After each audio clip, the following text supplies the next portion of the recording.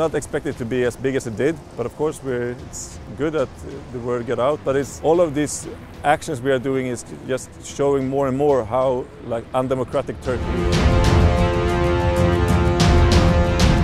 People have the right to this expression, so, and of course it's provocative, and that's, if it wasn't provocative, it would have been a reaction, and then we wouldn't have been where we are. So, but we knew it wasn't a crime because we have people working in law in our group, so we can check things in beforehand.